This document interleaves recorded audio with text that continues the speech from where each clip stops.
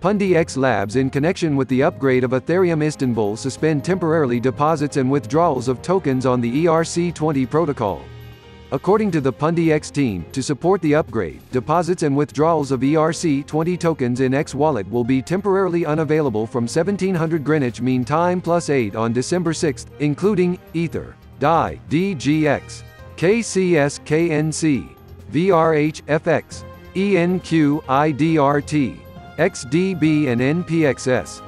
Transactions within XPOS, XWallet and XPASS cards will not affected during the upgrade. Stay with us. The news release partner stex.com.